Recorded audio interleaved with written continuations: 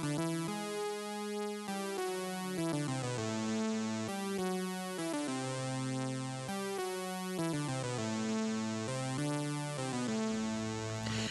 name is Chris, and we are back with another episode, finally, of A Brief History of Everything. Thomas is here, as always. Hello. And we're going to go in today to have a bit of a look at Watergate. Now, I don't know why Watergate it's just something random that popped into our minds, wasn't it? Yeah, it just seems to sort of appear out of a shadow of nothing, really. Yeah, I mean, certainly there is a shadow hanging over us all. There is a shadow, definitely. Some would say the sword of Damocles, but we'll move on from that. So what we're dealing with today is we're going to do sort of two phases. It's a very narrative view of the events, so not really a lot of deep historical analysis, but a lot more instead by way of sort of just a bit more historical narrative. These are the events. Stop and talk about things as we get to them we find important. And then the second part of this, which is probably the more important part, is going to be an analysis of the importance of Watergate. And why do we like gate everything now? I mean, it's an interesting one. If there's one worse part about Watergate, it's that everything became gate. Certainly not perjury or anything. Yeah, I would like the idea of, for example, if there's a scandal about pool fencing, I'd like it to be known as Gate. Gate. I think the Gate might be a bit interesting. It does also sound a bit like a toddler's pet name. So what's happening? Hey, Gate, how you going? So we're going to have a look at Watergate from its context, because as we've said a lot of the time on this podcast, it's important to discuss the context of a historical period. You can't just examine the issue in a vacuum, because the issue doesn't take place in a vacuum. So the 1960s in particular, and even the end of the 50s when we deal with Nixon, what sort of America are we dealing with? It's a turbulent America. It's America I don't think anyone would recognise compared to contemporary understandings of America. You've got the decade of assassinations. You've got JFK, who's assassinated his brother Robert, Martin Luther King, Malcolm X, all of these significant figures, both in political and social commentary life.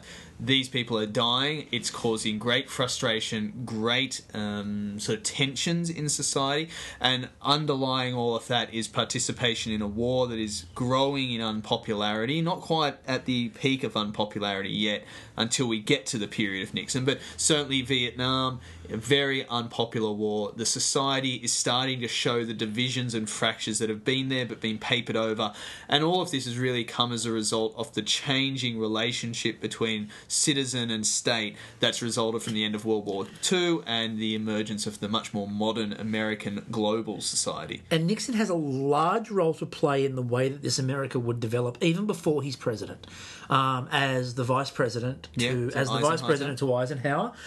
Nixon's obviously highly involved there, and it is expected to win the 1960 election. Yeah, I think he's been given a narrative by the Republican National Committee, certainly by Eisenhower himself, even though Eisenhower and Nixon are not friends at all. They quite openly are antagonistic of one another. Nixon has been fed this story that you will be the third term of Eisenhower, you will be the Republicans, new generational shift and the new direction. And I think he largely buys into that because he goes into the campaign against Kennedy expecting to win. And another area where I think we can sort of reinforce this idea of a different America is, of course, Nixon, hailing from, of course, California, a very Republican at this point in time state. I mean, right through Reagan, when we go through Reagan as well, same thing. California, very Republican. Now, when you go to a national election, it's so deep blue. You'll never, the idea of seeing it turn red seems to be almost impossible now. Oh, it's a farce. The only time it would happen is in a scripted television show. Exactly. Maybe about a wing of the White House. Yes. Potentially.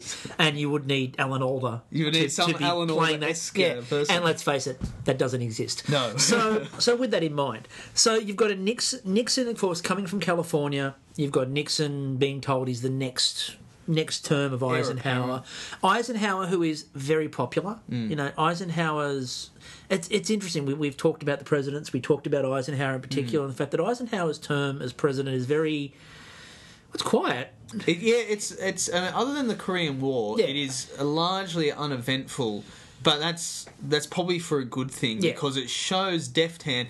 For a long time, historians have treated Eisenhower almost as like a sideshow and really given him a hard time with their writing. But more recently, there's been a real revision to his presidency and him as president, and we're starting to get the transcripts and the official records that really reveal him as being actually a top-notch president who knew what he was doing, despite what the media later and then historians later bought into that he didn't know. And if you want a lot more detail about that, go back to our Role of the President's podcast and have a listen to our analysis of Eisenhower, who comes out of that pretty well, actually. Yeah. And he allows for the prosperity that goes into that start of the 60s. Yeah. And then said JFK comes along, and the upstart John F. Kennedy, youngest president that we've seen then. Catholic as well. Catholic president, beats Nixon. Yeah. Largely seen as being off the back of the televised debates. Yeah. The first time we decided to do this big televised debate thing, Nixon famously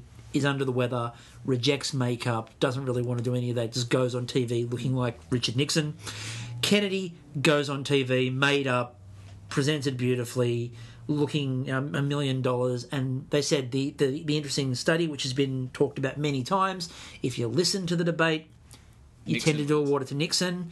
If you watch the debate, you gave it to Kennedy. Yeah. So it's this impact of television that really stifles Nixon overall, and maybe some crooked votes in Boston. But mainly it's the impact of television. And it would shape Nixon's next act, because Nixon, at this point in time, he's dead politically. He just retreats home. Yeah. He only ever once before becoming president runs for one other office, loses.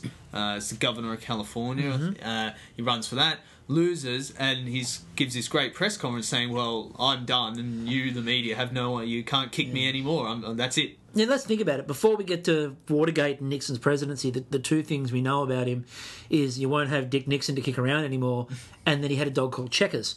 My kids love that dog.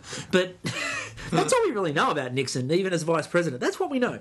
So one of the interesting things that has come out of the historical archive is that Nixon, while really resenting what happened with Kennedy, looked up to like what Kennedy had become as, this is what I need to be. And he sort of remolds himself. He had always imagined that's what he would become. The thing is that he was promised as this generational shift, and Kennedy becomes the generational shift. He was promised as the younger new face of a political party, and Kennedy becomes that.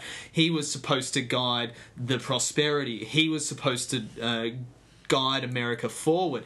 Things like the moon landing or the Apollo missions or the space race or even the arms race or the foreign relations, which slightly improved towards the end of Kennedy and into LBJ slightly with the Cold War. This should have been Nixon's legacy, and I think he feels deprived and robbed of these things that Kennedy becomes. Yeah, and I mean, the interesting part is, of course, that it is Nixon who is there for the moon landing. It is Nixon who is there for a lot of the stuff that happens with race relations, but he gets no credit for it because it's a Kennedy or it's an LBJ thing.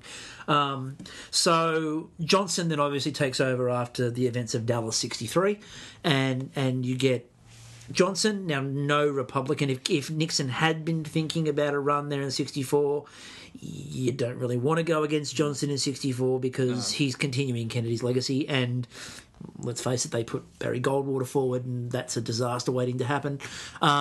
So Goldwater is soundly trounced by LBJ. And that wing off the Republicans is proven as being like unelectable. Yep.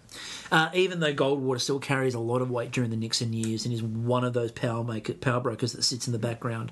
As you'll see when we get to the Nixon agreeing to eventually go, Barry Goldwater is one of the leaders of the Republicans who goes to the White House and says to him, "You're done." So we get to 68. Johnson comes out and says, "I will not seek nor will I accept another term as your president." It's a full Sherman. So it blows the race open. Hubert Humphrey, who has been largely neglected as the new vice president. Yeah. There was a great Tom Lehrer parody song in the 1960s, Whatever Became of Hubert, where he says, frequently the idea of every now and then you'll read something about him pinning a medal on someone or giving a speech, or every now and then one of those Where Are They Now columns, Whatever Became of Deanna Durbin and Hubert Humphrey and those sorts of people. In fact, the only place you see Hubert Humphrey is at Minnesota Vikings games, because from Minnesota he's a proud Vikings fan, and that's really his only exposure on the national stage. Nixon is able to take the Republican Party and what sort of remains after what's happened with Goldwater and starts to try to be this change that he's talked about. Yeah, I think Nixon sees... He's obviously a genius at politics, Nixon. He's managed to survive and thrive even in the worst circumstances. And maybe he did intend to call it quits after he loses his governorship run. But at the end of the day, he doesn't. And we can start to see he sees that there's storm clouds on the horizon for the Democrats. Robert Kennedy, who is seen as a presumptive heir for the Democrats in the same way Nixon was seen as a presumptive heir to Eisenhower, Kennedy is assassinated, and so consequently the favoured child of the Democrats is cut down during the primary season. Nixon, while obviously having nothing to do with that and having made the decision to enter the race before that, well before, he ultimately comes to a forefront position as the person with experience, with a deft hand, with safety, with security, not representing an extremist wing of either party, which Humphrey's starting to be tired with as the liberal, very far left, unable to corral these anarchists and communists on the streets who are causing havoc at the DNC conventions. Nixon is seen as a much more calmer, safer choice, and he manages to run on that image. And it is a perfect storm for Nixon. And one of the things that was said of Nixon, and again, another fascinating element of Nixon's character, is that up until Watergate, Nixon is regarded as a man who sees political turmoil coming from a long way off and deftly manoeuvres through it. And it's one of the skills that everyone with the Republican Party talks about when he gets the 68 nomination, is that Nixon can spot these things that no one else sees coming, and he's very politically astute. Now, that would abandon him by the time we get to the end of this period. But it's sort of this drive that he gets of, I really want power and I will do whatever I want, whatever I can to get this power. The other interesting part about it is that the Democratic side of things, Humphrey gets the nomination. Kennedy, even though he's assassinated, not likely to actually win the nomination overall. He's still a long way behind when he wins the California primary.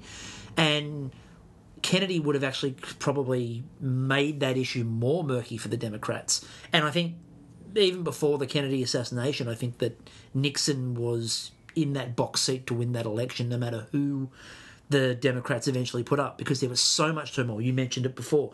The Democratic convention that year is literally a bloodbath. And so it's Nixon who can say, I'm stability, I'm security. He goes back to his Eisenhower days of, look at what we had, wasn't America nice, don't you remember when? But I'm also progressive and I'm also looking to the future. And you've also got Vietnam. And Vietnam is this thing just hanging over this 68 election. And it's just dangling there. And Humphrey can't really address the Vietnam from his perspective as well, because he can't necessarily fire against Johnson. Yeah. That's dangerous to do within that party, especially when you've got a battle for your primary. Nixon has this ability to make a move on Vietnam. Doesn't straight up make the call, though. Nixon's quite sort of on the fence at first about it, although, as you'll see when we get into Nixon's term, he's not very much on the fence. He makes his play. Yeah, Nixon and the Republicans generally have the better hand when it comes to Vietnam. The easy answer to it is, well, I would never have got us in there in the first place. Yep. That's the first answer, but now we're there, this is my idea. That plays right into the Republicans' platform, whereas the Democrats have to look back and go, well, why did Kennedy escalate? Why did Johnson escalate? The issues we have over the Gulf of Tonkin, the issues we have over conduct, the issues we have over escalation, these are all Democratic issues. Republicans can quite easily say from the outside, never would have got us into the problem in the first place, and give me the office, I'll find a way out of it, without providing any details. No, exactly. You don't have to. You don't have to provide a way out. All you have to say is, I don't have the baggage that they have of being in there in the first place. I can get us out of there. So Nixon wins. It's a close election. It's a very tight election, but Nixon does beat Humphrey. And Nixon, 8 years after he believes he should have been president, is president of the United States. So Nixon makes a few bold decisions during this sort of era of his presidency. We'll focus on a few of the positives. PRC is the first one that I'm going to bring up. People's Republic of China. Now, for those who aren't aware, up until this point in time, Taiwan is the Republic of China. Is the Republic of China, and Red China is that giant thing. But it's not actually China. Taiwan is China, because that's where Chiang Kai-shek's followers all went post the revolution. Nixon looks at this and goes, "It's a bit dumb." I think he sees a potential Cuba at some point. Yeah. He sees that there's this island which wants to be one thing, and a larger power somewhere else wants it to be another. Yeah. And this has the potential to create tension with another larger power.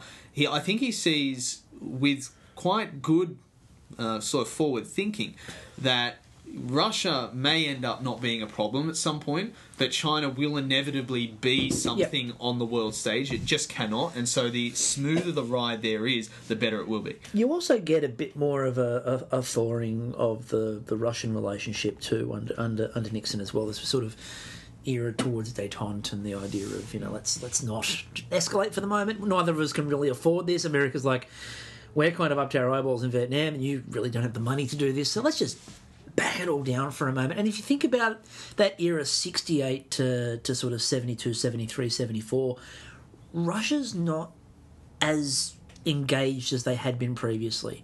Their wings have been clipped a little bit post what happens with Cuban Missile Crisis. Everything sort of scales a little bit for Russia. They're still heavily involved in sort of like helping with things like Vietnam, but mostly they're just letting America get themselves in trouble. We don't need to do anything. It's not going to cost us any money.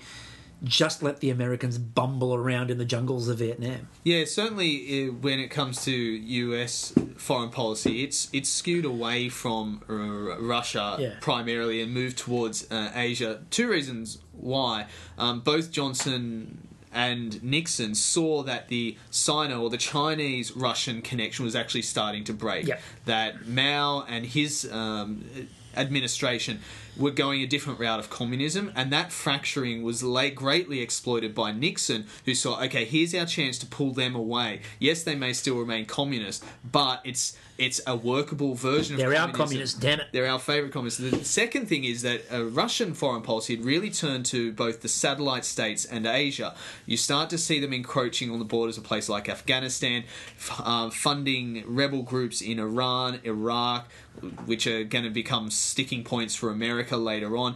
They're really helping to prop up North Korea. They're really starting to pay attention to places of the world that America is neglecting because America is now focused in on Asia. Africa, Central Asia become opportunities for potential expansion of the Soviet Union. And they really sort of also drive in hard on the European bloc they've already got, because America cannot spread itself that thin. It can't be as engaged as it had been in, say, from 1945 up until the 1960s and the wall. The wall in Berlin is basically the period of time where America goes, we're out of Europe for a while, we're going over here. Yeah, so the wall is kind of the period of time where you can say there's sort of a gentleman's agreement of, we're out for a bit, we're going to focus over here. The Russians can take this bit over here. We're going to keep a presence, but we're not going to really up what we're doing in Europe at the time. The astounding thing is how much the Republican mindset changes from Nixon forward to Reagan. Oh, it's huge. It's like, again, it should be similar to a generational shift of something hasn't worked for 100 years, we need to try something massively new. Reagan comes in with a completely different idea that we're not going to tolerate, we're going to escalate, we are going to restart the arms race, and we're going to bankrupt you unless you choose to back down, and they don't choose back down, and ultimately it all falls apart. And Nixon's much more deft, soft hand, I feel as though was probably the better approach to it, but it was abandoned with Nixon when he was abandoned by the Republicans. And again, those people who understand Reagan's campaigning, Reagan campaigns in 80 on the back of, one, we don't need another 4 years of Jimmy Carter. And secondly, and far more importantly, he goes back to the Republican Party of Ford and of Nixon and says, we need to move away from this Republican Party too. You know, again, infamously at the announcement of Ford for his term, he gives his rallying cry at the convention. Everyone turns around and goes, we picked the wrong candidate. Yeah. So Nixon is recognising PRC, which is a bold move for the United States to make, but again, a politically shrewd move. Lots of landmark decisions take place during this period as well. Things like Roe v. Wade happens. Now, again, he has no public statement on it. His private statements are a bit more contentious. Very contentious. He does say that he believes that there are circumstances where abortion is acceptable. Some of those are in the example of rape. Then there are some other not so pleasant examples in the relationship of race. But we won't go into that in any great depth. But the fact that you've got two things here.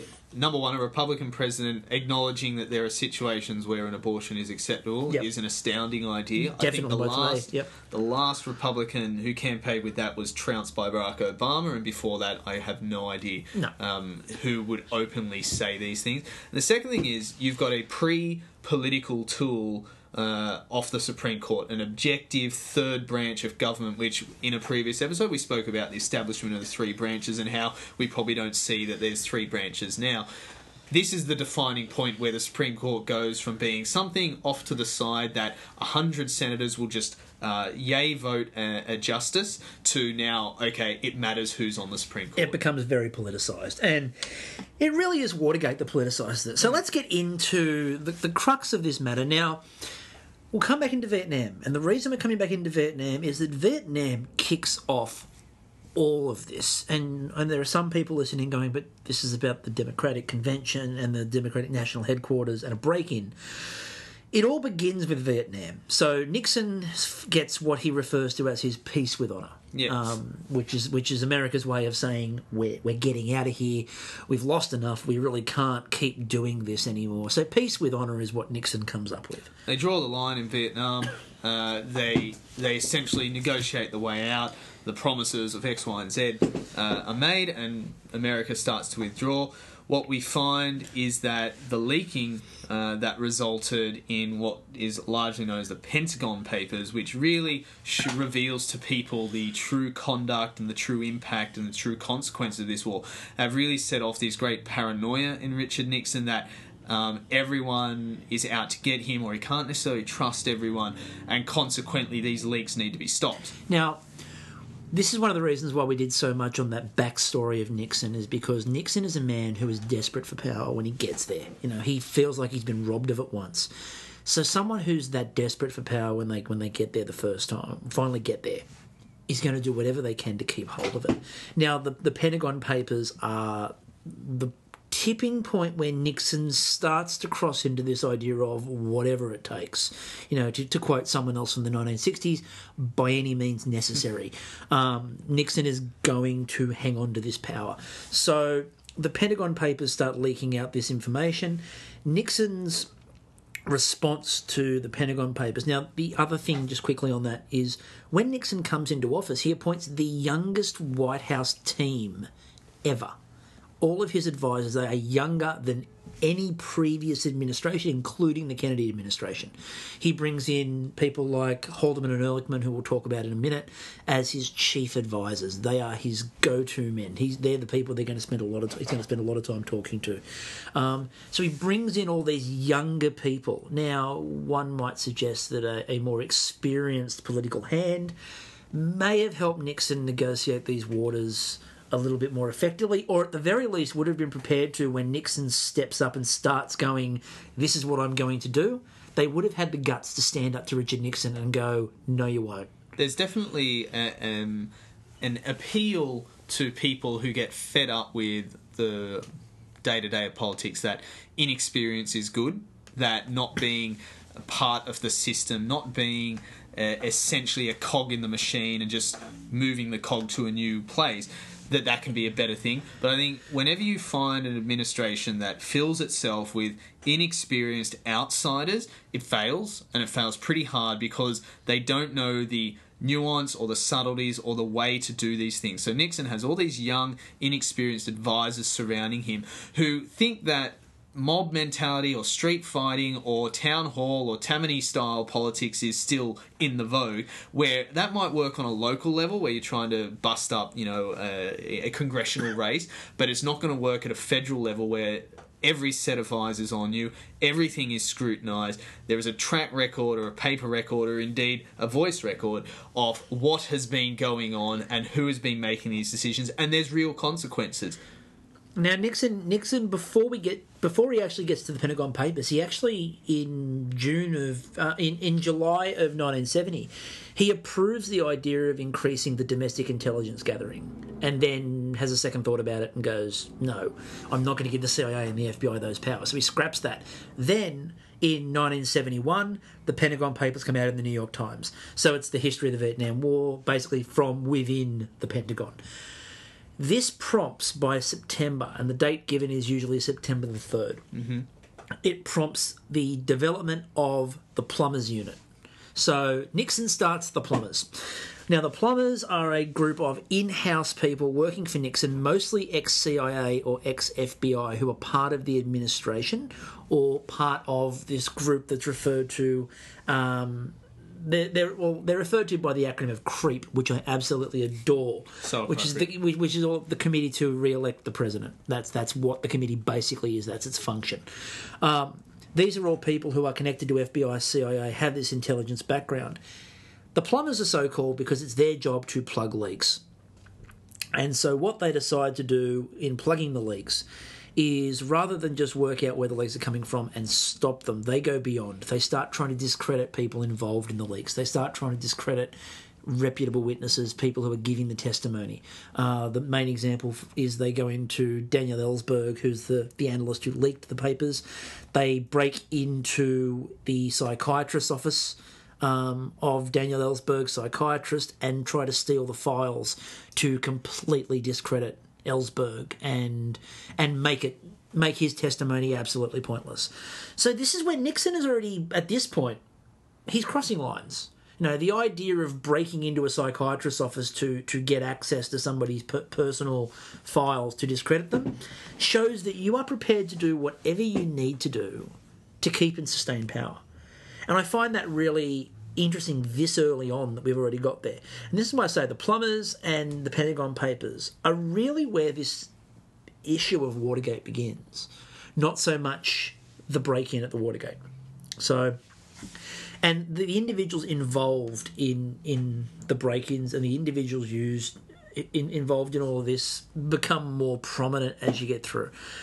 Just on a sidebar, we had a bit of a discussion about this before, but I found it fascinating when you do more digging in Watergate. What I find fascinating is the number of people directly connected to the White House who were involved in activities. It's not...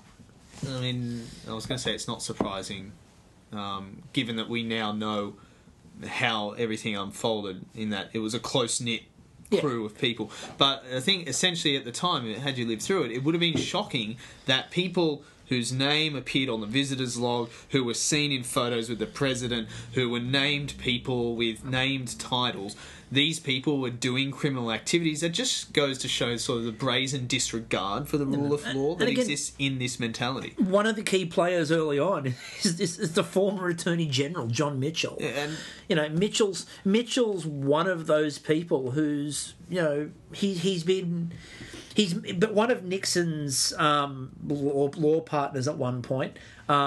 He then oversees... He's originally the Attorney General.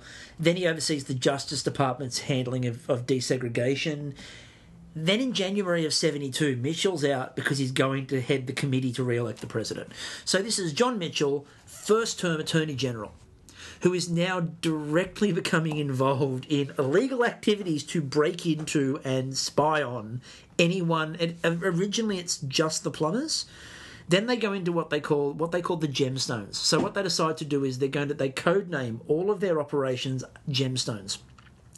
And as somebody we're about to meet, G. Gordon Liddy, talks about, we ran out of gemstones very quickly, and we had to just call them different things because we didn't actually have enough rare gemstones for the number of things we were doing.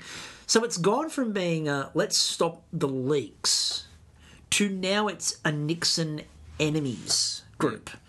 And the word paranoia is going to come up a hell of a lot in the next part of this discussion.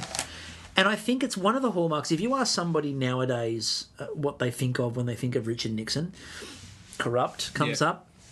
A crook, because that's his own damn words, tends to come up. And the other word that comes out of it all the time is paranoia. And I think that Nixon goes down as... I mean, there's a very famous Saturday Night Live sketch where Dan Aykroyd is portraying Richard Nixon stumbling in the middle of the night around the White House, looking at posters and the paintings of all the former presidents, yelling at them about the ideas of all the problems that they never had this problem and you never had this problem. And he looks at the portrait of Kennedy and he yells, "You, sex in the White House. That never happened in Dick Nixon's day." Never. And it's all this stuff about, but you all did something wrong. Why am I the one to blame? But it's this very famous caricature. It's like Gerald Ford falling down. Nixon's paranoia becomes legendary. What's interesting is that if you're paranoid to that extent, you usually don't do things that will lead to you getting in trouble. Like, if you're so paranoid, you usually try and become a law-abiding, straight-laced person. Yeah. And the paranoia almost keeps you on the straight and narrow. So what it suggests is that the paranoia is a symptom for some sort of either hubris or some sort of notion that power for power's sake is good and that there's no moral compass. It's just guiding... His ambition is the only thing guiding him forward, and consequently, when we see him, steer the plumbers into the Watergate hotel and to really breaking into, commit all sorts of crimes against the Democratic Party, what you find is that it's that pursuit of power, motivated by that pursuit of power, is the only thing that's guiding him. And alongside that, you've got E. Howard Hunt. E. Howard Hunt is another senior figure within this group. Now he was a member of the Plumbers who had been responsible for what they referred to as the neutralisation of Ellsberg in regard to the papers. Now, he's then responsible with G. Gordon Liddy of organising the break-in at the Watergate. Now, the interesting part with Hunt is that it is a link to one of the burglars that actually starts to unravel all of this. And one of the burglars, when he is discovered, has Hunt's name in his book, in a diary, with the initials WH next to it. And when I think it was Bob Woodward found out about these notes, he makes a phone call to Hunt and says to him, "Why did one of the burglars at the Watergate have your name and WH written in his diary?" To which he's supposed to have said, "Oh my God," hung up the phone and tried to vanish.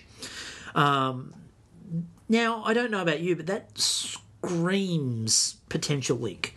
If I say to you, "Why did I find your name in a diary linking to somebody breaking into a house?" and your response isn't, "I don't know," but it's, "Oh my God," hang up the phone and run away, I'm sensing you're probably connected. It doesn't seem like the most sane or rational link, but it was, and this is exactly what took place. So you've got... We'll come back to his role a bit more, because his role becomes far more important when we get to another one of the main players, which is John Dean. But let's get to my favourite man in this whole thing. Let's get to G. Gordon Liddy.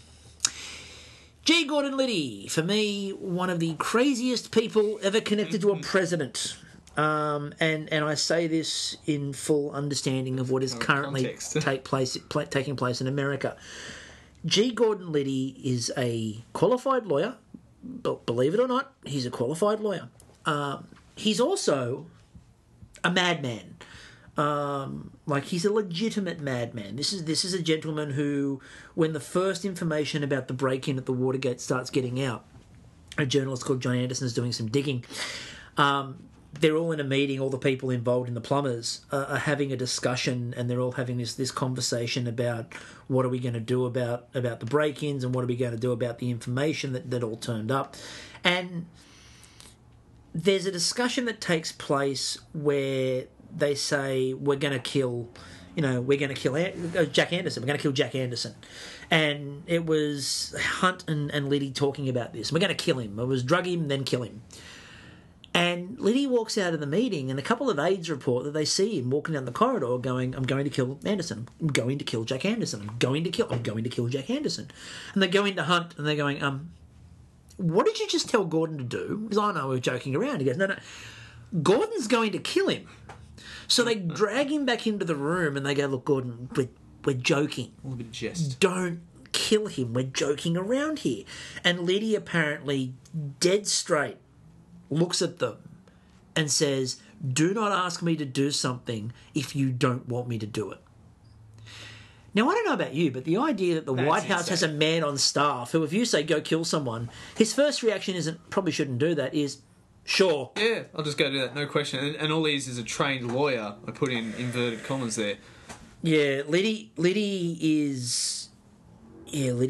a bit insane, and he fun enough later on became a right wing radio host, and especially with the Clintons in the 1990s, said that he believed that, and he still is one of the only people connected to Watergate today who still insists he did the right thing, and still insists that the Democrats were such a problem that they needed to do this, and he believed 100% that everything he did was right, and his only regret was they got caught.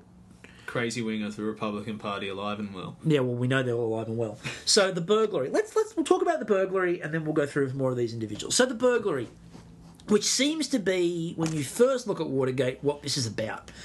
Now, it's not really about a burglary, though. So you've got 5 men who break into the Democratic National Committee headquarters at the Watergate Hotel and Office Complex. This is on June 17th, 1972. Now, there are 5 men inside. You have Liddy on the outside, and you have Liddy on the outside, and you also have Hunt on the outside, both of whom have earpieces and are sort of listening in, and they're radioing in and out. They're up on the floor where the Democrats have all their papers. There is also a man on watch in the building opposite. A guard at the Watergate Hotel comes past, notices that the door lock's taped up. Goes, the cleaners must have done that when they're here and they've forgotten to fix it up. So he untapes the door latch. The burglars discover that the latch has been removed and re-tape the door latch. Now, this was their mistake, because when the guard comes back later on, he goes, that's not the cleaners. Something's up. He rings the police. Now, the police officers who respond to the matter are not uniformed patrol squad. They are undercover detectives who look very much like hippies. They've got long hair, they've got beards, they've been infiltrating a whole pile of other activities. They do not look like cops. They are not in a cop car. There are no sirens. There are no lights. They come up to the door, they show their badge to the guard, who then tells them where they're going, and they go up. The guy on watch in the other building is watching TV. He's watching a really bad sort of horror movie, space horror movie actually, and he is so engrossed with the television, he doesn't see 2 gentlemen entering the building. There's no sirens, there's no cop cars, there's no squad cars, there's nothing. So he doesn't think anything of it, keeps watching his TV. Then he goes up. He still hasn't noticed anything. The guys inside are noticing that there's movement going on. Somebody radios back and goes, do any of our guys look like hippies? At which point Liddy goes, no. And they go, in that case, someone's onto us. Now, they're trying to radio into the team, and there's a whole pile of Hispanics involved, and they can't get through to the actual team on the floor.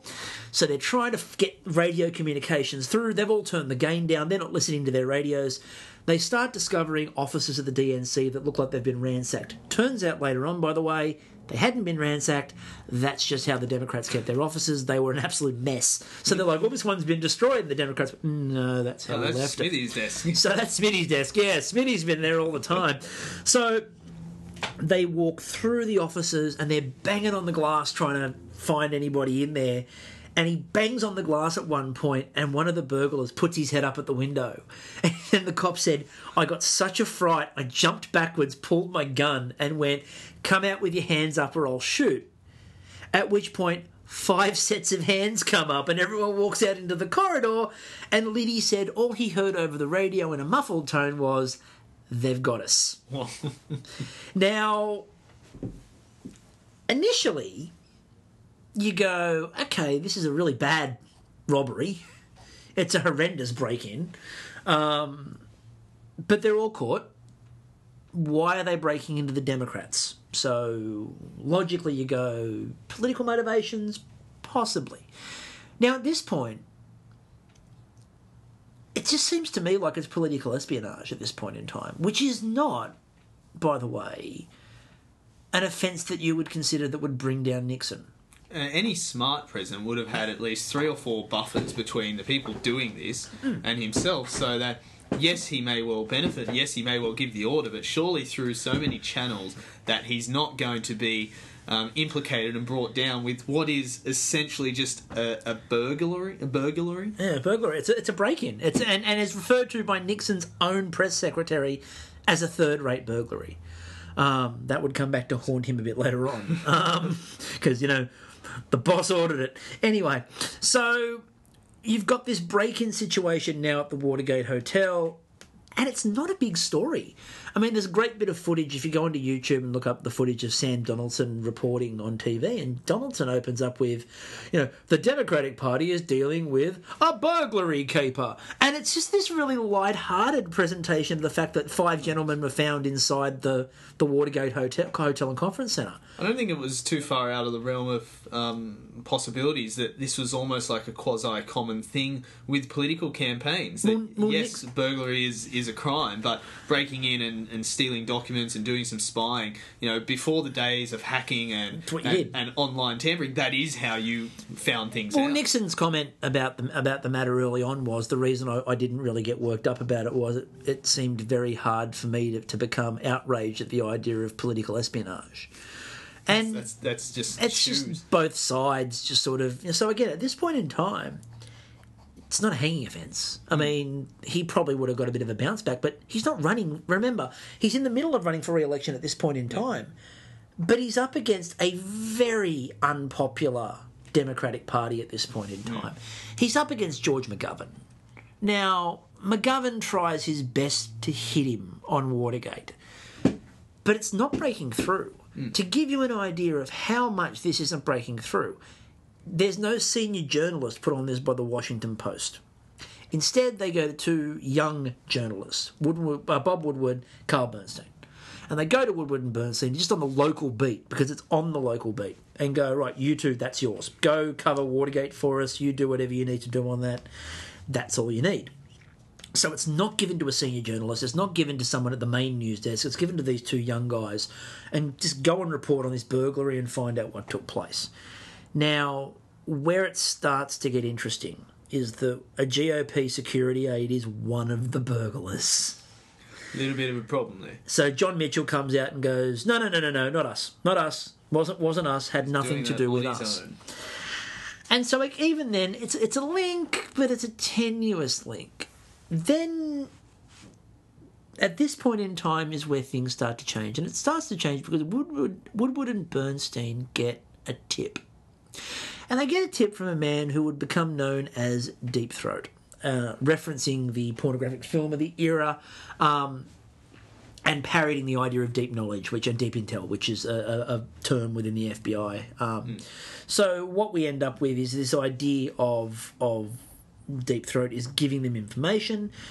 If you've seen All the President's Men, they show you how he told them it was the pot plant out on the balcony, and he'd circle the column in the paper and where they'd meet, the time he'd written in the margin, and they'd have to take 3 or 4 cabs to a parking garage, always a parking garage, meet in darkness. He'd never reveal who he was. He was this very secret identity. And there's a couple of interesting things here. First of all, I think Ben Bradley deserves a hell of a lot of credit for not making them cough over the source as the editor. And then the owner of the Times, who they do threaten to bankrupt at one point, she goes, no, we're not giving up the source. This is too good a source to actually hand over. So Deep Throat, which is this person who we will come to in a moment, gives them their first tip. And it's a very famous quote now. It's a very famous quote, which is, they go, what do you need to know? And the simple quote is, follow the money. It then comes out through Woodward and Bernstein's investigation that $25,000 cashier check earmarked for the Nixon campaign ends up in one of the burglar's accounts. It is the first solid link that you have of money going from anything connected to Nixon to a burglar. Now, the interesting thing here is that at this point in time, Bob Woodward says later on, if Nixon at this point goes, yeah, we knew about it, and apologises, it probably blows over. Yeah, it's not an impeachable offence yet. You know, at this point in time, it's you probably shouldn't have done that. That's politically dumb. But it's also not going to turn the margin that Nixon ends up getting in this election that comes up. Certainly could be censured for the action, or he'd lose a lot of popularity, political clout, political capital, but he's not committing himself a crime. There's no clear link between Nixon and the crime. No, not at this point in time. And even then, there's more reporting from the Post, because the Post is the one that's dealing with this mostly. And the Post comes back with the fact that Mitchell, while he was Attorney General, there was a Republican slush fund to gather intelligence against the Dems. Again, it's politics. Yeah, you know, it's just everyone has these sort of units that go out there and try to dig up dirt. Well, for how long was the FBI J. Edgar Hoover's tool for finding out if they thinking anything about anyone? Well, all the information you'll ever see. And one day we will do one just on Hoover, because he's fascinating. He's basically the man who ran America for the longest period of time. Even under the first years of Nixon. Exactly. But Hoover had so much information on everybody that there were lots of stories of him ringing presidents and just going, yeah, no, you're not going to do that. And when the president would say, well, I've got this, and this, and again, the Kennedys being the legendary example of Hoover apparently threatening them, and that's a large reason why Kennedy wanted to break up, the organisations. He wanted to break the FBI up to get Hoover out of the picture.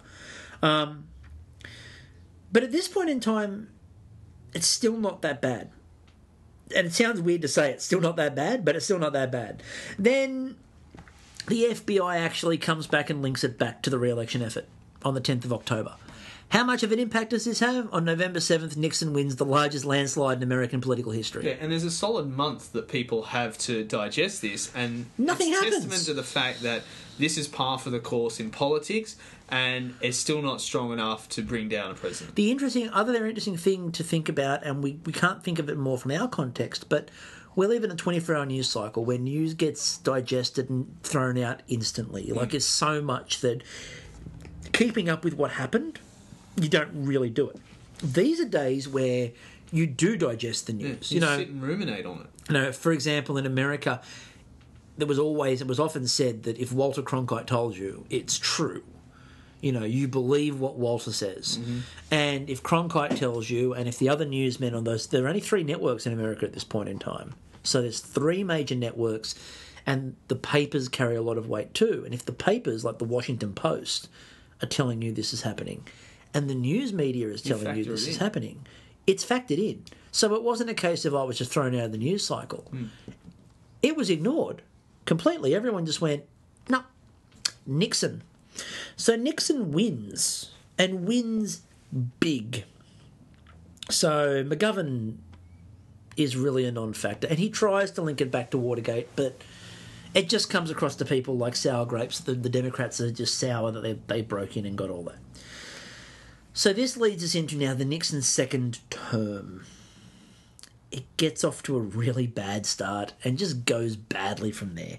So Liddy and McCord are convicted of conspiracy, burglary, and wiretapping. That's interesting. And then 5 other men pleaded guilty. So the 5 men plead guilty, but Liddy is found guilty with McCord. They both try to deny any particular links to the case. They say, no, it's not us, we didn't do it. Then we get possibly one of the first moves that breaks this case wide open. We get to a situation where there is an argument about how far this goes. And the judge involved in the case, John Shiraka.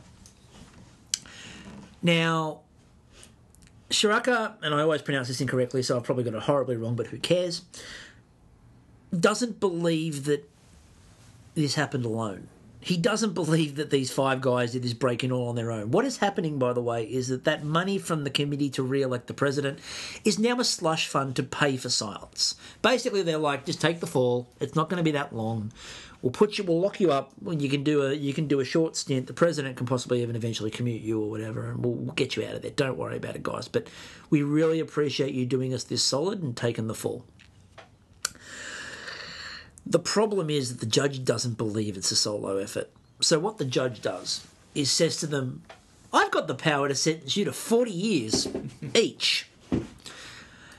I don't believe you acted alone, and unless somebody tells me what happened, you're all going for 40 years. Now, at this point, that little bit of hush money they're getting paid, it's not enough. So it's a question now of not if somebody is going to roll over. The question is now, when is someone going to roll over? And the answer comes pretty quickly. You get a number of them sort of ponder it, a number of them think about it, a number of them weigh up the options, but eventually you do indeed get one of the burglars puts his hand up and goes, This is a lot deeper than you think it is. It's not just us. We're the tip of the iceberg. You need to dig a little bit more. And that's what he says. So they start getting closer and closer and closer to the core here, which is Nixon. Then you end up with Haldeman and Ehrlichman, who are the 2 young go-getters of the Nixon regime. They're the 2 young advisors. These are the guys who have sort of been pulling the strings on everything Nixon wants done. They're his go-to men. And Ehrlichman and Haldeman and the Attorney General Kleindienst resign. And the reason they take the fall is because they figure if we take the fall, Nixon's safe. And as long as Nixon's safe, yeah, everyone's safe. And there's a very in-depth phone call, and there's a long account given in a couple of recent retellings. Because the interesting part is that they've all talked. Everyone involved has talked about it, and I think it was Haldeman who said that there's a phone call where Nixon's on the phone, so he says that they've resigned, and then he rings them up and goes, "I hope I did you boys justice. I hope I did you great credit."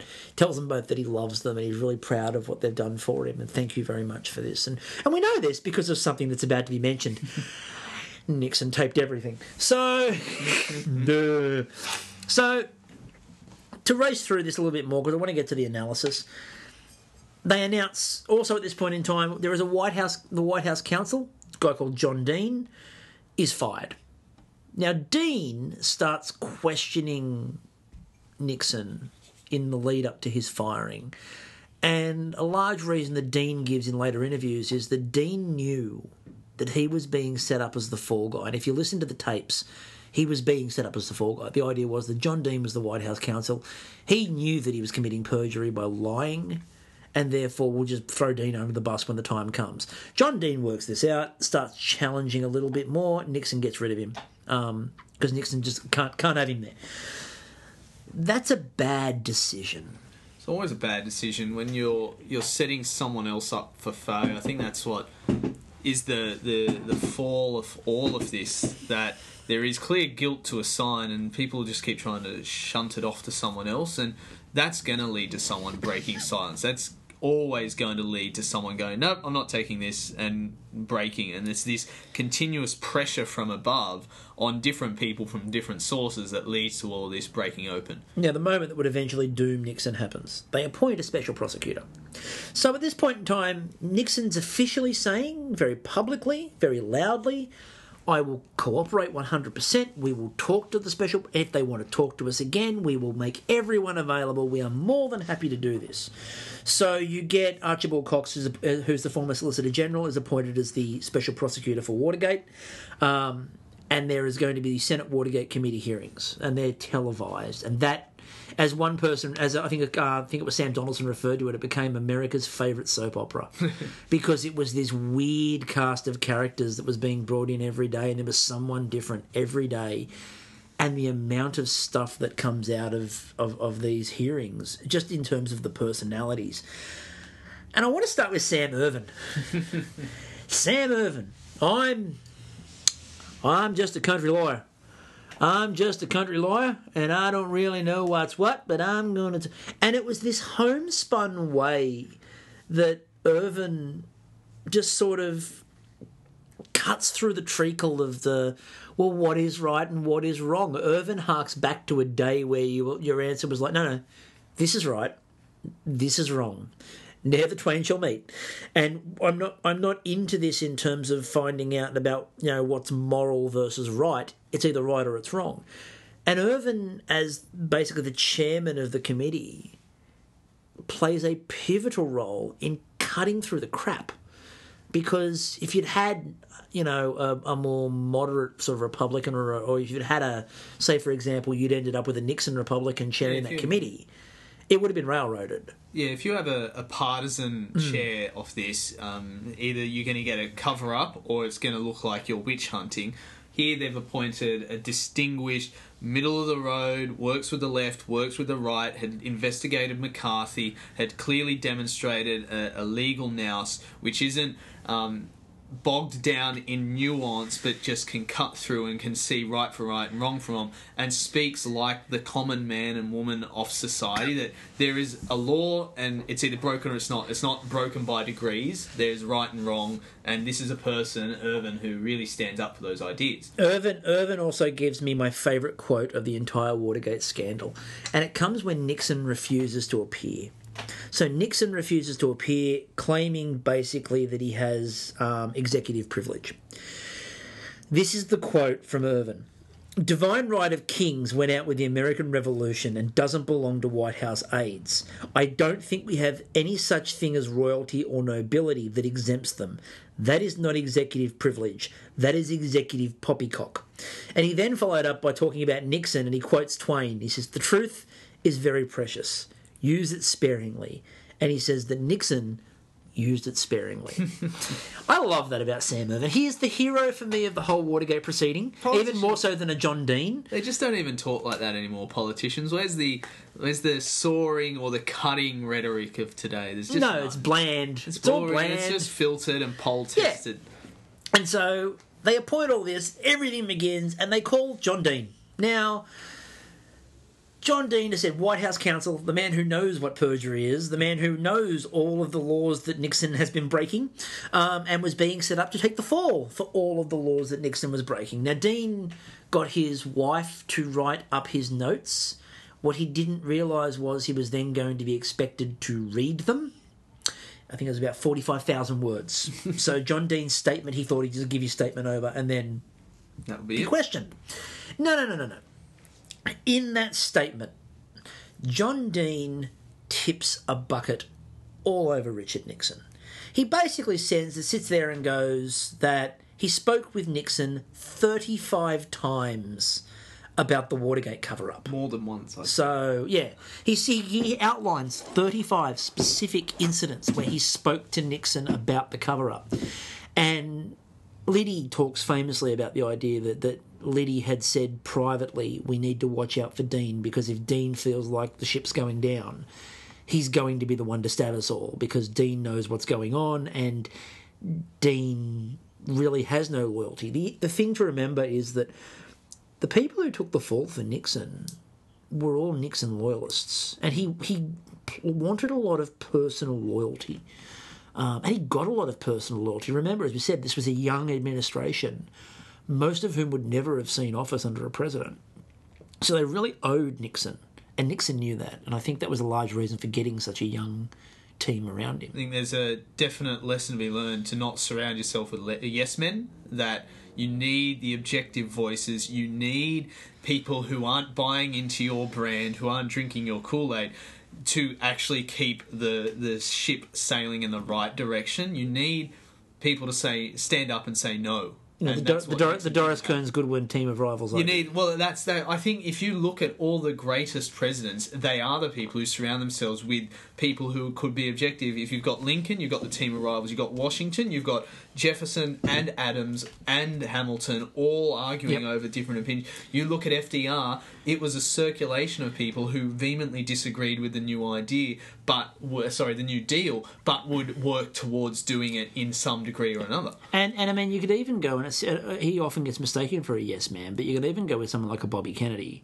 with JFK, who, yes, it was his brother, but the reason why he trusted Bobby's advice was he knew that Bobby wasn't bullshitting for political reasons. There was truth in the words. Bobby had a reason for doing it, and he knew that Bobby wasn't going to steer him wrong because he wanted to be politically advantaged by it. He was going to give him his honest opinion.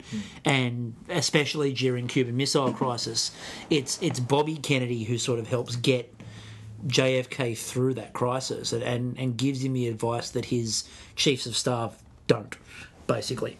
So Dean has blown the lid off the top and said, yep, Nixon knows about it. Now, at this stage, it's, okay, well, that's John Dean's word. He's a sacked member of the administration. There's all this evidence against him. The Post then also reports that they've found a memo to Ehrlichman talking about the Pentagon Papers, so that they're linking Ehrlichman. But again, Ehrlichman's been sacked. So you can go, well, he acted alone. There's no proof that Nixon is involved. Until July 13th. Alexander Butterfield, the appointments secretary for Nixon, is called.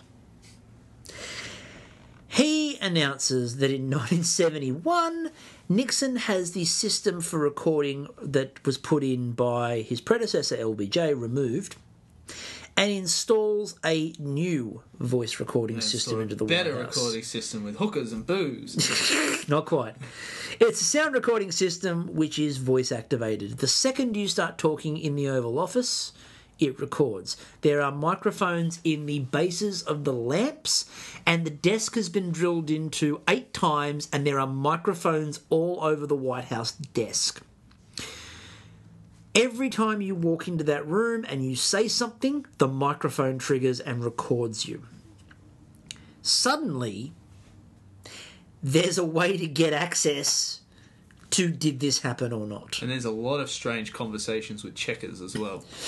Yes, lots of strange conversations with that dog. He loved that dog, even though that dog by that point was long gone. And actually, you say that in jest. However, that's one of the reasons why we also know that Nixon was a bit crazy, because it does record a lot of his conversations in the Oval Office that he sort of had with himself towards the end of the run.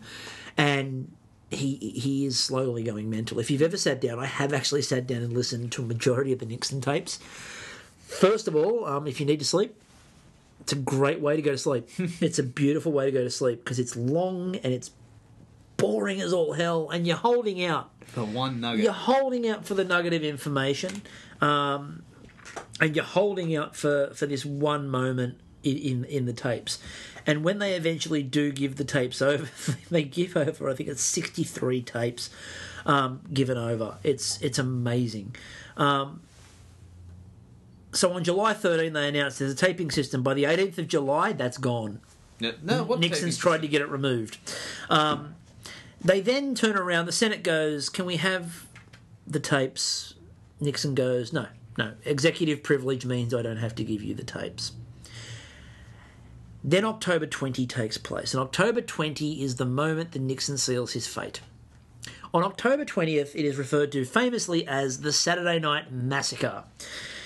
He tries to fire the Special Prosecutor Archibald Cox. He goes to the Attorney General and he goes, you need to fire the prosecutor. And the Attorney General goes, I'm not going to fire the prosecutor. That's wrong. That's wrong, and that's kind of in breach of a lot of, no, can't do that. So he fires the Attorney General. I think that most people believe that this is where obstruction of justice kicks in. This is where he gets, this is it. He then goes to the Deputy Attorney General, and I love this. He was interviewed. William Ruckschulz was interviewed about this, and he said, "I was Attorney General for about half an hour, which I found out is not long enough to get your name on the wall." He makes him the Attorney General, and then goes, "Fire the Special Prosecutor," and he goes, "No," so he gets rid of him. Then he gets the third person, who's the Solicitor General, and he calls the Solicitor General and goes, "Congratulations, you're now the Attorney General, sack the prosecutor." And he does agree to sack Archibald Cox. Now that's Robert Bork. Bork. even more famous when he's nominated for a Supreme Court appointment after displaying clear, not just and partisanship, but also just a flagrant abuse of the law. He then is nominated for a position on the Supreme Court. Yeah, I know. It's insane. I mean, look, you can go, I was an Attorney General.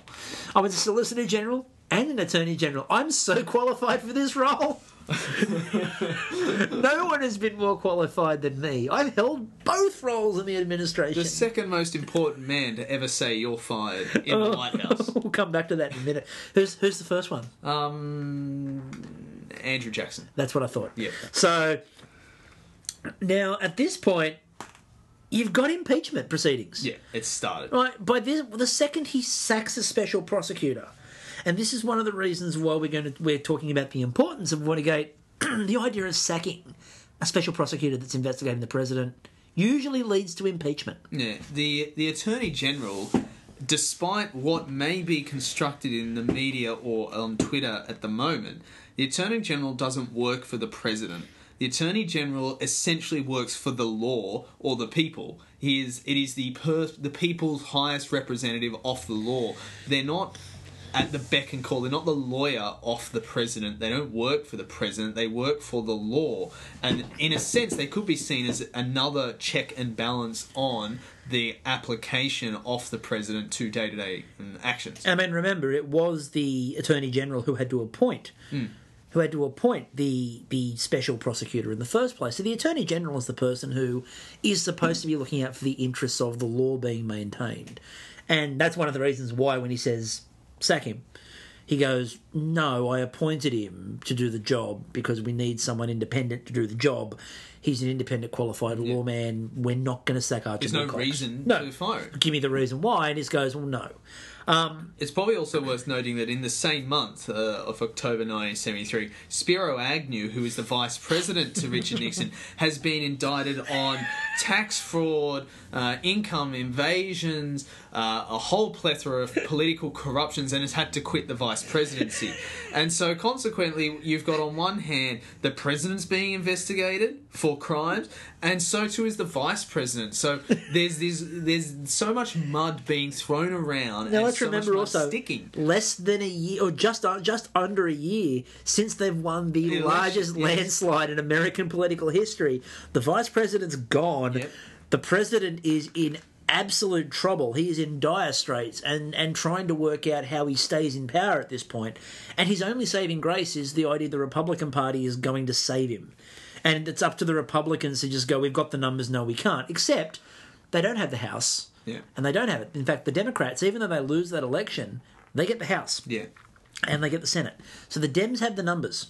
So it's a really interesting time. As soon as Spiro Agnew's got to go. And there's a mad scramble to quickly find a vice president, and they pick the I mean, there's no record to support what I'm saying except for general inference. Let's just say what was his only qualification? What was his one claim to fame before he was vice president? Oh, I blank out on that. What is it? He was on the Warren Commission. Right, investigating the assassination of JFK. Which went so well. Yeah. For me, the only reason they picked Gerald Ford was because he knew how to spell his own name, because the exoneration of the crimes would be forthcoming for whoever they would put into the vice presidency should Nixon step down. Yep. So the idea was they wanted to put someone in there who they knew would do what they needed them to do and wasn't going to be his own man. And Ford was never his own man. We mentioned this on the President's episode we did. Again, go back into the archives for that one. So we then come to a date which will live in infamy, December 7th, although unfortunately it's not 1941, it's December 7th, 1973. This is the date that it is announced that Secretary Rosemary Woods had been reviewing the tapes on September 29 and was listening to this tape from June 20th, 72, and accidentally, while transcribing it, answered a phone call and accidentally hit the button next to it. Not the stop button, but the record button. And we got 18 and a half minutes of silence over the middle of this really important tape. And there's a great photo. I recommend strongly you look it up of her showing how she was answering the phone and holding the button down. It became famously known as the Rosemary Stretch. 'Cause she's one arm, one end of the desk, one arm the other end, leaning back on her chair. It is the most implausible thing possible. Well, you say that, but you would have thought a president being impeached for breaking in or for fraudulently overseeing slush funds and the plumbers and whatnot, you would have thought that would have been impossible as well. She had to push her foot pedal down as well. Okay, I withdraw that comment. Right. She also, by the way, said she wasn't responsible for all of it. She said she was responsible for 5 minutes of it and couldn't explain the other 13 and a half minutes. I like how Chief of Staff Alexander Hay says one theory was that some sinister force could have been the thing that got the... And I mean, who knows what the conversation would have been? I can't imagine it would have been anything important, because Nixon and Haldeman were the ones talking on the tape, and in the notes that Haldeman had from that day, they had been discussing the arrests at the Watergate Hotel at that period of time. That tape is missing the conversation about the arrests at the Watergate. So I can't imagine there was anything unusual on that tape. Can you? No, it was probably nothing. Talking about the weather. Yeah, talking about the weather, talking about Vietnam, bit of corruption. Redecorating the office. Bit of corruption. A little minor corruption. Spiro. What's he up to now that he's... What's his tax lien? What's the tax lien? So, at this point in time, we've got still nothing happening. Now, we're into 1974. He's still president. You know, he's won office in 72.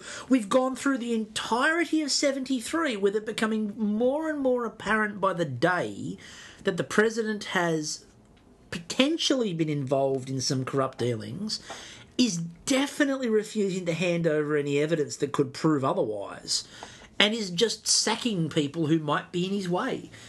And he's still president. I think because this is so unprecedented, it's tolerated in some sort of weird sense that there's no riots in the street, there's no overt push by your average Joe who's going to work for Nixon to resign. Yeah, in the political sphere, there's the growing calls that he resign. In the newspapers, it's getting more and more demanding.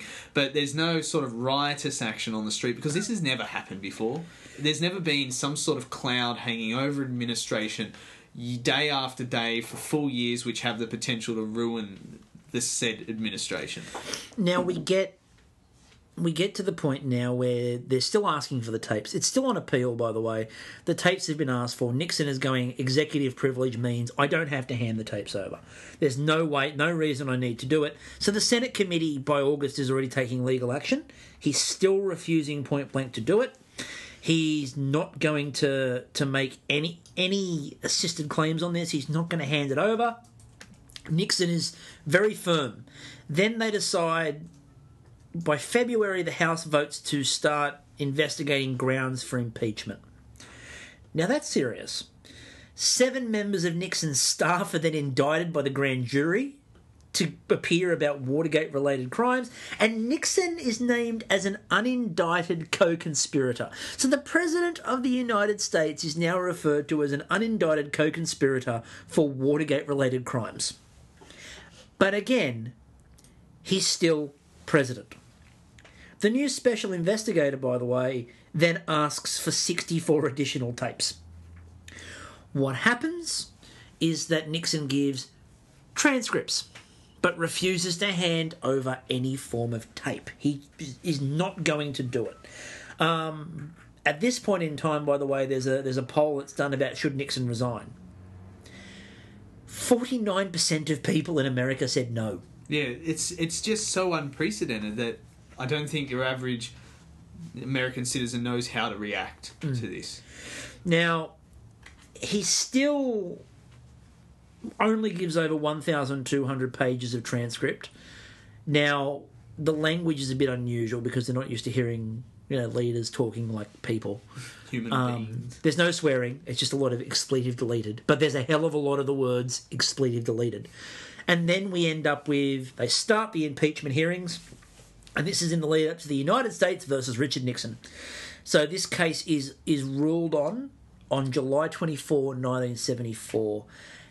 And the Supreme Court, the 9-person Supreme Court bench, one member recuses themselves because they've worked previously to this. They'd worked in with John Mitchell in a law firm, so they recuse themselves and go, no, I'm not going to be involved in this hearing. It is an 8-0 landslide. Nixon loses. Nixon has to hand over the tapes. Now, Nixon, no one wanted to tell him. There's a great story from his advisors at the time. They talked about how are we going to let him know. And the decision was made, let's just write 8-0 on a piece of paper, tie it to the dog collar, and just push the dog in the room. Because no one wanted me to be the person to go to Richard Nixon and tell him that he just lost 8-0. It's almost unheard of. You know, the other, the president just being soundly routed in legal proceedings. So he then releases that you then get the articles of impeachment, obstructing the Watergate investigation, misuse of power and violating the oath of office, failure to comply with House subpoenas. Notice how none of that says breaking and entering into the Watergate hotel or arranging such. Yeah. This again is why Bob Woodward talks about the idea that if he'd apologised, he would have got away with it.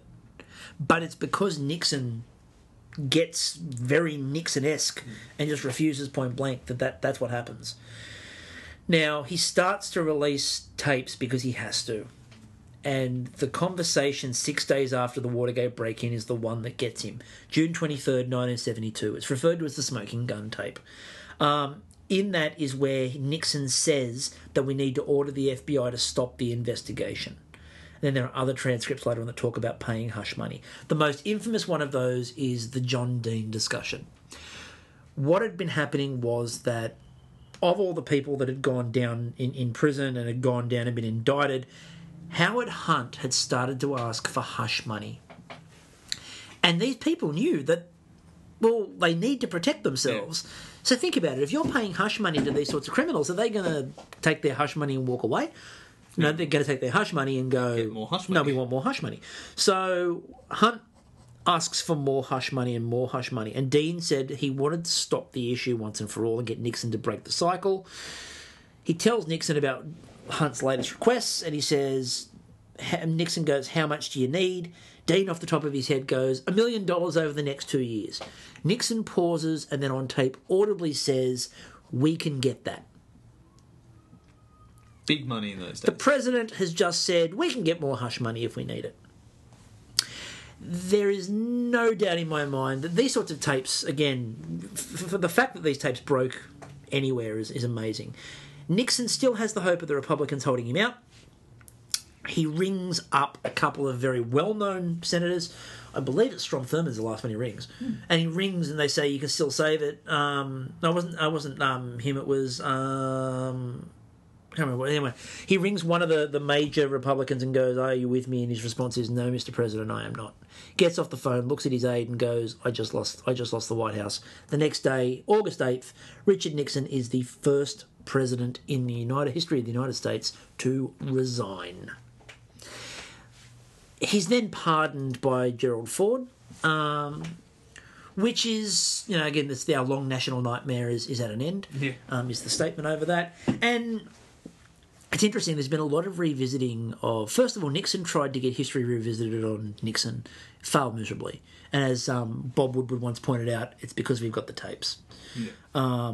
The second thing with the revisiting, though, is that it's been revisited and most people now concede that Ford pardoning Nixon was actually the right call.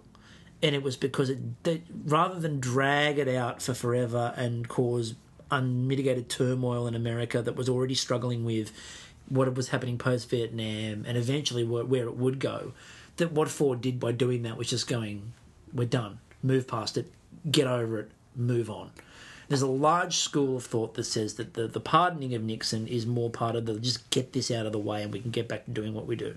I think the inadvertent effect of that is to create a much more partisan environment in US politics, in that the left was was all of a sudden betrayed by common sense as they saw it, and that the hard left, the middle left, and the actual left, Democrats, the hard and liberal Democrats, were hoping that at some point the right and the traditional enemy would agree that some greater legal resolution was needed. And when Gerald Ford signed that, the left that was of that generation of the 70s and 80s forever turned its back on working in a constructive, meaningful way with the right, to the point where they started to mould into a new form of politics, which you start to see under Jimmy Carter, then under Bill Clinton. The idea that they're a much more centrist left party to really keep themselves alive without having to rely on other sides, because they felt ultimately betrayed by Gerald Ford and his pardoning of Nixon. Yeah, and I think there's some interesting quotes, and this one's a particularly interesting one given the context and where we're heading now. Ford said, "The political lesson of Watergate is this: never again must America allow an arrogant elite guard of political adolescents to bypass the regular party organisation and dictate the terms of a national election." So Gerald Ford said that? Yes, he did. Not Barack Obama, or... No, Gerald Ford. Right. Gerald Ford. Let's move into this. Well, to be fair, he has the best intentions there. He does. So why Watergate, and what is the importance of Watergate? Watergate is always referred to by historians as that touchstone moment, as we said, where... Watershed moment. People stop trusting their government. They just stopped. You no longer go into the idea with good intentions. You don't believe that people go in with good intentions anymore. People used to believe that they went into politics with good intentions.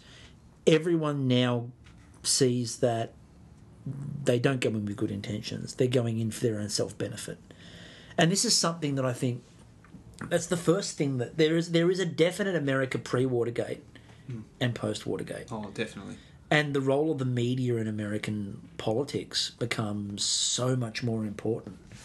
Important from then, but I think now the media hasn't quite realised it's relatively unimportant, in the sense that, given that they've now sort of bankrupted themselves morally, and it's partisan media as much as partisan politics, the influence the media once had is now once again lost, and the lessons learned from Watergate about strong independent journalism has largely been lost in the idea of profit making and sensationalism. Yeah, and I think that's a really... It's an interesting thing. It's an interesting way to look at it as well. I mean, people like Bob Woodward talk about it still all the time, obviously, because it was their big moment. But I mean, I love the way that Woodward once referred to it as a cast of characters as varied as a Tolstoy novel. And if you think about the number of people, like, again, your John Deans to your G. Gordon Liddy's, going through the same trial, working for the same administration, I find that really fascinating. Woodward also once said that, "I believe that Watergate shows the system worked, particularly the judiciary and the Congress, and ultimately an independent prosecutor working within the executive branch." And I think it gave America, on one hand, it gave America this, oh my God, what are our politicians doing? But on the other hand, it gave them this idea that the system works. What we set up does work. And I think it actually put a little bit more faith in the Constitution, surprisingly. I think while I would agree with the sentiments there that the system worked, I think it's worth just tweaking the phrasing and saying that system worked, because the system has changed since then to where every job, every post, every outlook is a political one. So now the Supreme Court, I doubt you would get a unanimous ruling on what is and isn't executive privilege. We are starting to move into a potential phase where the Attorney General is not seen as an independent lawman in the White House, and that it's potentially there to protect the president, that a special prosecutor is a tool to be used by one side or the other in potential witch hunts, and then that just forces people's hand to be better at cover-ups. And I also think that what comes out of... There are a couple of things that also come out of Watergate with regards to the idea of a cover-up, and in particular the idea of leaks.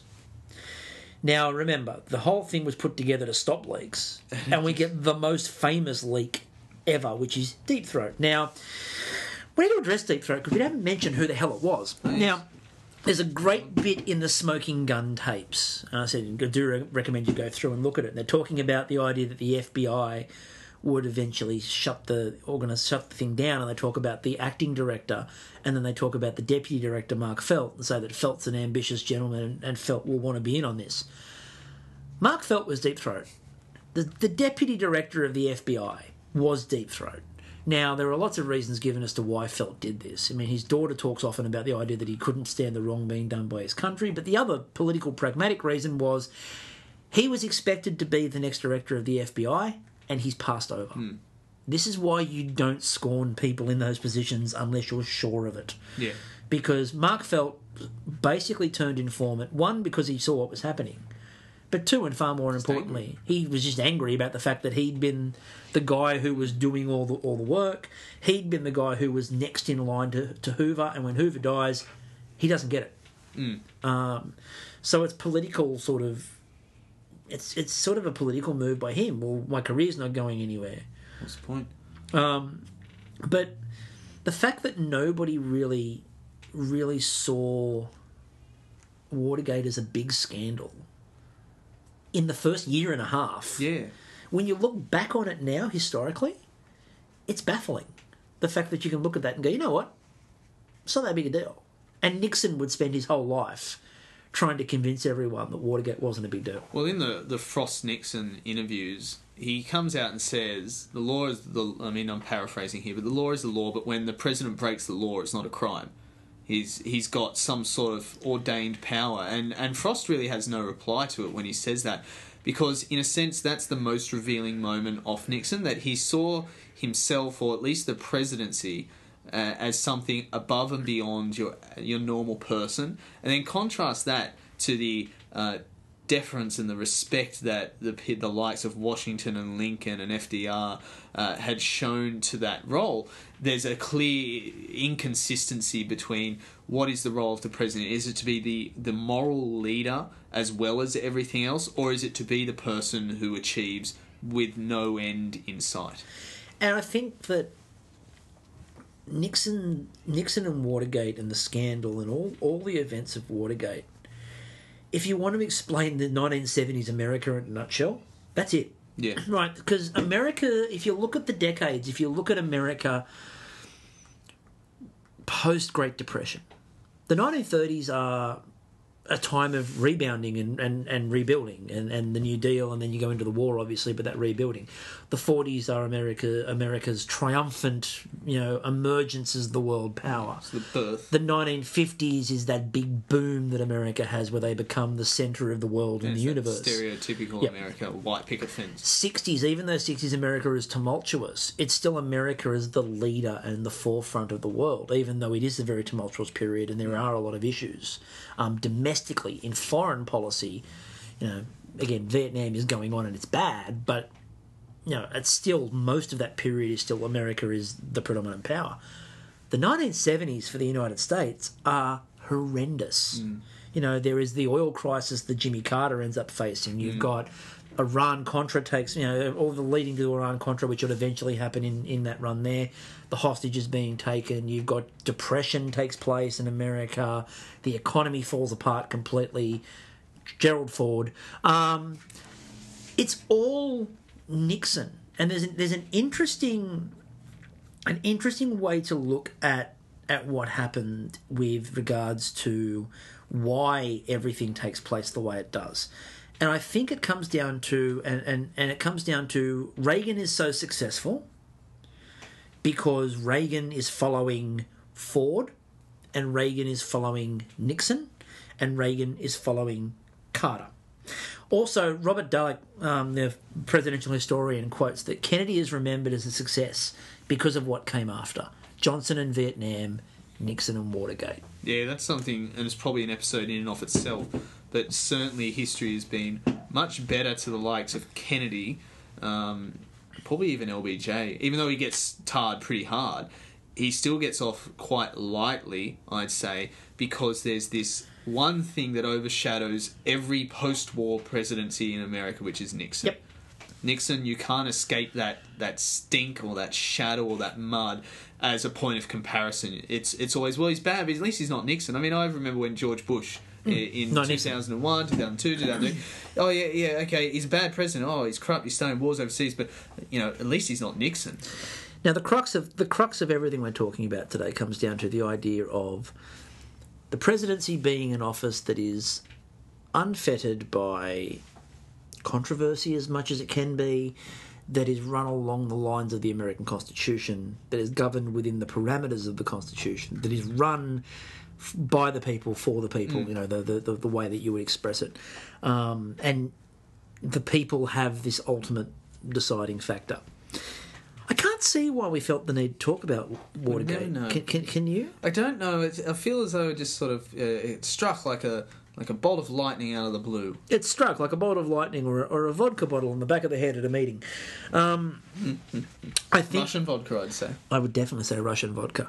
I think that this is something that America's still dealing with, to be honest with you, and I think that we're seeing it now. And the reason we're discussing it now is obviously with the situation happening in America with Trump and Russia and details coming out day by day. And if you actually go through and look at a timeline of the Watergate events and now have a look at the timeline of the events in the Trump-Russia investigation, they are mirroring each other. Yeah, what you're seeing with the Trump-Russia is that it's not that, and I'm not an apologist for Trump at all, but it's probably not that Trump himself committed any sort of crime. That probably some sort of minor, maybe treasonous crime, which is not a minor crime, but maybe a minor or major crime was committed by a satellite to him. Kushner could have done some illegal business with Russia while sanctions were on.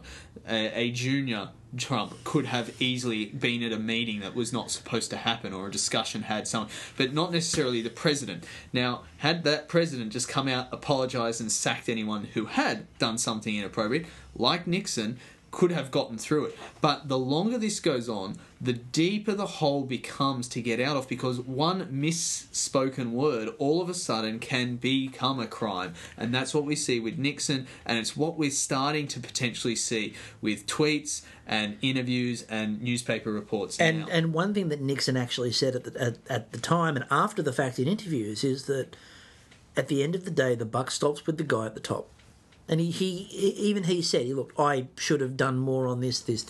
Even when he was denying the idea that he had involvement per se with Watergate, he said that I should have done more to crack down on it, because at the end of the day, the buck doesn't stop with the minor underling who's done this. The buck stops with the guy at the top. Yeah. And I think that it's going to be an interesting next few months into years potentially of where America goes. And I think if it does head down that path, Watergate's going to be dragged up really, and those scars from Watergate that have sort of healed a little bit for America. There's a great couple of quotes after the fact where it was talking about the death of America as a result of Watergate. Chris Ullman talked on the weekend, the ABC journalist, went viral in Australia and then in America, about the idea of the pushing fast forward on the demise and decline of America after the G20 meetings. And I think that it's something to bear in mind going forward, that America's done this before. This is not new ground for America. The only caveat I would add to that is that since, I'd say, probably 9/11 and George Bush, America's president's become the world's president. Yep. George Bush was our president. I mean, we don't live in America. Yeah. We have a prime minister in Australia, whatever. But he was our president much. And then Barack Obama grabbed that and ran with it. He was the world's president. He could go to any city and get 100,000, 200,000 people to turn out. He became the right to use it as a detraction, but he became a celebrity president. Now Trump is the world's president. The nature of the presidency has shifted again, and it's the world's president. If he fails as a president, America fails as a president, and consequently the world will look to someone else to fill that hole, or they will start to factionalise, and the EU will become a thing, China will become a thing, India is a thing, Russia will be a thing, and it will be another remaking of international leadership. I think one of the other long-term effects of Watergate, which we're seeing now, is that when Watergate took place, no other major power was ready to step up. Also true. and take America's leadership role within the world. If someone else had been in that position, America may well have found itself in a completely different situation come the 1980s than Reagan being able to just step back up and go, right, we're back, we're America again, and yeah, go away, we're going to escalate things. The difference being that there are other powers now in the position to step up, and there are other blocks. I think the current situation, I actually think the EU situation is almost something that came out of this idea of, well, America could falter again. We need a backup plan. That's certainly the direction Merkel seems to be taking the EU now. Yeah, and I think that's sort of where things like the EU are going. And I do think that is a response to the idea of, well, last time America had this big slip, no one was ready. We need to be ready because it might happen again. And if it happens again, someone's going to fill that vacuum. Yeah. And I think that America... And I think that America is still, as we said before, it's dealing with the scars of Watergate, and they're still, even though they're not on the surface, they're just below the surface. And there are events taking place now, like you're seeing a lot more of Bob Woodward, you're seeing a lot more of everybody involved, Bernstein, you're seeing everyone coming out. John Dean spoke, I think it was a couple of weeks ago, about the idea that, you know, I was obviously around and I'm watching it and I'm going, this is worse than what happened with Watergate. Yeah. So all these people who were around with Watergate are now coming back out of the woodwork and going, it's happening. We can see it. This is all happening again. And these aren't Democrats. They're Republicans coming out. Like John Dean was, again, a Republican special counsel to the president. You know, he wasn't a Democrat. And I know that by the way the parties are today, people who were Republicans would now definitely be tarred as being left-leaning Democrats. Yep. Because of the way the American system's lurched. But I think that that's something else. And the other last issue, before we wrap it up, is the media. And I think the role of media and a 24-hour news cycle is... I can't imagine Watergate in a 24-hour news cycle. I can't... You know, you just can't imagine how it would have gone if it would have sped it up, if it would have prolonged it, if it would have quashed it. I cannot understand. And Alex Jones yelling loudly about the fact that John Dean is a lizard... There's an episode somewhere where we talk about Alec Jones's idea that all of this is tied up to the Kennedy assassination.